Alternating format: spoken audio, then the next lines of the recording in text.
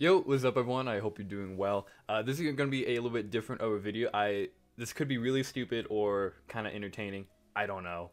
But I wanted to do a deep dive on my wardrobe and really dig down and see what is actually in my wardrobe.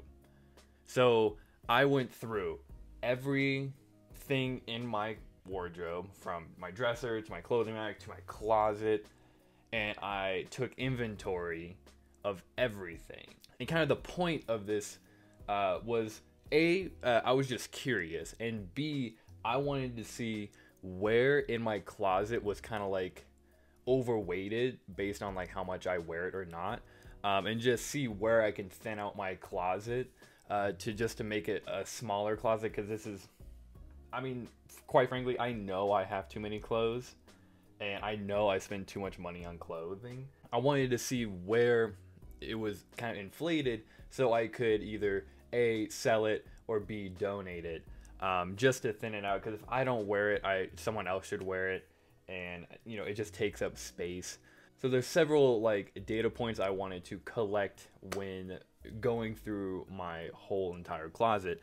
Number one, I wanted to do a price estimate. So this is either what I paid for it, or if it was a gift from friends or family, or if a brand sent me something, since I have a fashion channel. I just use kind of the retail price for that. So a lot of these things have been given to me by, you know, friends and family, or by a brand or something. But just for the sake of this video, I just put in the retail price just for kind of better accounting. And then I split them into categories. So things like jackets, t-shirts, bottoms, accessories, and bags. And then also, just for a little bit of fun, because I always joke, I'm like, oh, I always wear like black like all the time in like neutral colors. I took notes of every color, basic color. I didn't go into like deep details, just like, you know, green, black, gray, blue. And so you can see kind of the breakdown of color in my wardrobe. You know, I actually graduated in finance, so I haven't really used Excel in a little bit, like several months, but this is this is my application of all those years of school is to do this.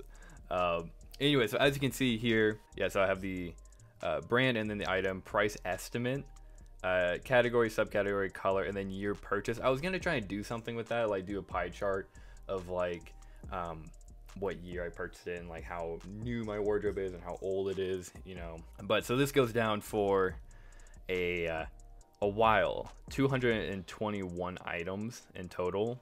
Don't pay attention to that because I have a title row up here. But anyways, so going just through averages here. Oh, okay. So the shocking total of my wardrobe, how much money I have absolutely wasted, unless it's on acronym or on Levy or anything cool, was $14,500. And by the way, this video is not to like flex and be like, oh my god, look how much money I spent, because actually, like, that's really not much to be proud of. Like, that money could be put to much better use. Like, that is like more than my like investment account and everything, so I'm like, oof.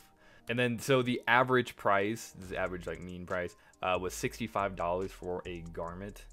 However, the distribution of that is like really huge. So medium price, $35, and mode price, which is like most common. And so median is like if you lined up everything from like most expensive to least expensive, and you crossed each one off, which you met in the middle, it's 35. But the minimum was a $3 Gildan t-shirt. I actually got like a 5-pack of those. And then for max, I have my acronym J68PL. But so earlier when I was mentioning like the average price, like you can just see, like I kind of did some conditional formatting here. So the darker the color, the more expensive it is.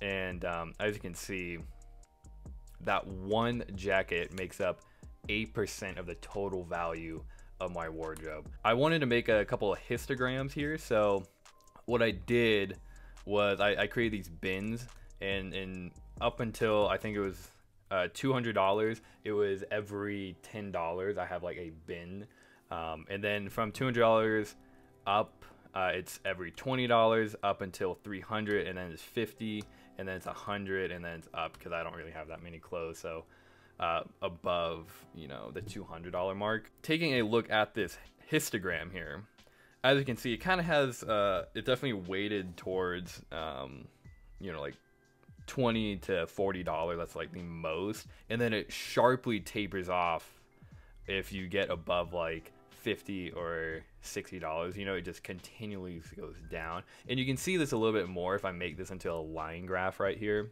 And so you can just see how heavily like weighted like these really expensive items will pull the average up, which is this orange line here.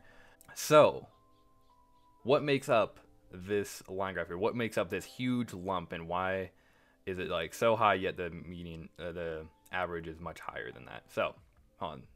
Sometimes like Excel like lags. Okay, this is not the most useful graph in the world. Oh my god, this is laggy. Okay, so this is just percentage of total closet. This is everything. This is in terms of value, and then like the percent of value. So this whole pie chart right here is like the $14,500, and then you can see how every single one of these is like an individual garment. So you can see what makes up the bulk. And obviously this big blue chunk right here, that's my J68, the 8%. Here it's my J44. I got used for 720. Here I got my 11 by BBS of Bamba highs, Bamba lows, Enfant Levy and Mez 2s, Enfant Levy Centin 2 pants. So you can really see like the big chunks of the wardrobe. Have my Arc'teryx A to B blazer here, you know, but then you go down here and it's like, oh, here's a canvas tote bag. Oh, here's a turtleneck, $35. And so you can just see like how many small clothes add up. And this is a good representation of like how little things can add up to be a lot. Not saying everyone should go spend this much on a jacket, because just if I think with 2 brain cells, I'm like, yeah, that is not a smart decision. But then internally I'm like, but it's fire though, you're gonna love it, you could resell it for the same value, oh my god. But anyways, yeah, I just thought that was very interesting. So breaking down the categories of everything. Hold on, this is really laggy. Okay, there we go. So this is just total number of items, 221. Ugh, too much. I need to thin that out. Okay, that was kind of the point of this video and me doing this like deep dive on my wardrobe. So jackets make up 13%, bottoms 14%, t-shirts 35% pretty much, which is stupid. Well, I guess 34 depending, yeah, if you round down. So 34%. There's no way I wear that many t-shirts all the time. So I already know I need to thin out t-shirts. Sweatshirts 15%. I do love sweatshirts. Shoes 11%. Accessories and bags make a much smaller percent, and that totaled back up to be 100. Just a little check. So looking at this pie graph here, you can just, again, you can see how heavily weighted the t-shirts are, and those aren't even my most expensive item, but you can see how much it makes up of it. So I'm like, okay, I should probably thin that out. Kind of a really cool little interesting little exercise I'm doing here. So breaking down each one of these chunks of the pie graph here, going to jackets. I broke jackets down into insulated jackets, shell jackets, light jackets, and fleece jackets. Even though fleece jackets could probably be piled in with like hoodies and like sweatshirts, but technically it's a jacket. So most of, and looking down the breakdown of it, it does make sense. It doesn't rain that much where I live, so like 17% of my jackets are shell jackets. I think that's fair. I'm kind of happy with this distribution of here. But you look at the price here, you can just see, like, again, the darker the color, the more expensive it is. Average price, 150 bucks for a jacket in my wardrobe. Shell jackets come in on top with almost $300. So yeah, tech wear is expensive if you want like a cool shell jacket. I don't know, I just thought that was interesting. Going down to bottoms here. Okay, so I broke the bottoms down into like technical pants. These are your techie cargo pants, your outdoor pants, your 4-way stretch pants, all that stuff. Then jeans, you know, just straight up denim, sweatpants, trousers. Trousers I just included that are like things like corduroy pants, chinos, non-technical cargo pants, and then I have shorts here. So looking at the breakdown of it, it seems pretty accurate, and I'm kind of happy with this layout here. I could probably sell some jeans, to be honest, because I don't wear them that much. But again, looking at the price, you want some nice technical pants, it's gonna cost you, because as you can see, 172 bucks for an average pair. Looking at t-shirts, which is the number one thing I'm like, I gotta get rid of. And the thing with t-shirts with me is like, I tend to like collect them because I'm very sentimental. So I'll be like, oh, I went to this concert and I got this t-shirt and I never wear it, but I want to keep it because it's like a memory. But it's like, I should let it go because I don't wear it. Number of t-shirts, 76. And then the subcategories of this, graphic tees, just normal t-shirts, breathable long sleeve t-shirt. This is going to be your long sleeve Airism t-shirts and stuff. Breathable t-shirt, this is just going to be a short sleeve. And then thermal long sleeve t-shirt, this is going to be your Henleys, this is going to be your Uniqlo Heat Techs, this is going to be your wool based long sleeve t-shirts. And then I have one tank top. Yeah, as you can see, graphic t-shirts make up 38%. I never wear graphic t-shirts. I don't. Like, when was the last time I posted a fit pic when I was wearing a graphic t-shirt? I can't remember. So that's a clear sign. I'm like, okay, we got to do something about that. Let's sell. The price here, they're all like, you know, average price 22 bucks, except for the tank top. I only have one, so like the sample size is like one, so it's like, okay, cool. Going down to shoes, I was actually kind of surprised I didn't have that many shoes. I still have a lot, and I should thin that out because I don't think anyone needs 25 pairs of shoes. 25. So out of curiosity, I added up how many were gifts, and all like 8 sneakers ended up being gifts. Yeah, the sneakers is a big chunk of that. But looking at the price, boots are definitely the most expensive at $231 on average, which does make sense because boots generally are a little bit higher quality, made to last a little bit more. So I think that's fair. They're still very expensive though. But average price for my shoes of 150 bucks, which, God, I remember back when I first started getting into fashion, the first like sneakers I ever bought were Adidas Superstars. Still have them in my closet. They're 80 bucks. I was in high school and I was like, bro, these are so expensive, dude. Like, wow. Nah, I have gone down the rabbit hole. Average price 150. Bro, I'm telling you, the fashion rabbit hole is real, dude. You start going down it. This is sweaters and sweatshirts because I classify them differently. So I broke it down into hoodies, sweaters, which are going to be like your knitwear things. These are going to be your Pendleton, you know. And then there's going to be sweatshirts, which is like what I'm wearing now, which is basically just like a hoodie without a hood. And then I have flannels in there, totaling back up to 35, just to check the math. Yeah, this distribution here I'm pretty happy with. I do like sweaters a lot. Hoodies are cool.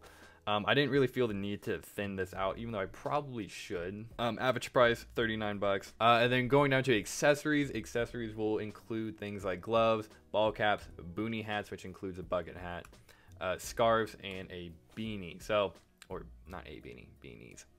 Here's a breakdown of that. I really don't wear that many scarves, so I'm donating. I already know I'm donating one of them. So average cost, you know, 19, almost 20. So looking at color here, as you can see, about 50% of my wardrobe is black, which makes sense because I do wear it a lot. 12% gray. I actually thought that was going to be a little bit higher.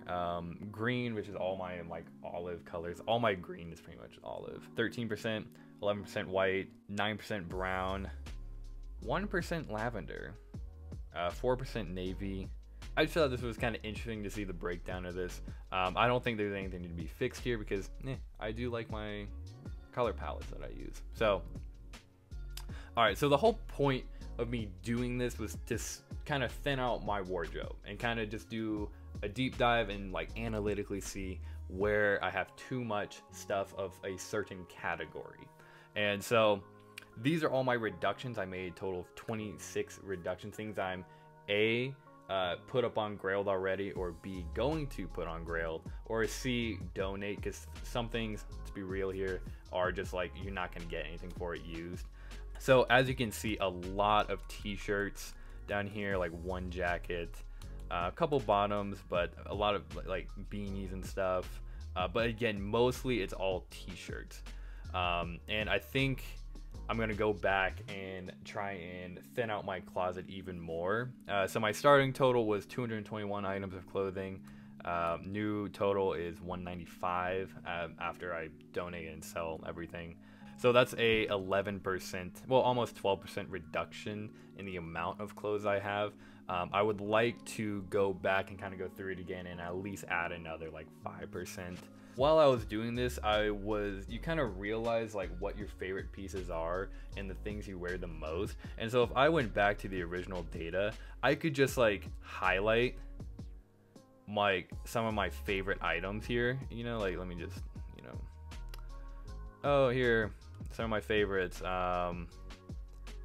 you know, and you can just go through and highlight some of your most worn things, and then you can see like the things you don't wear all that much. So Excel is like a really like neat tool. This was probably a little bit too much of a deep dive.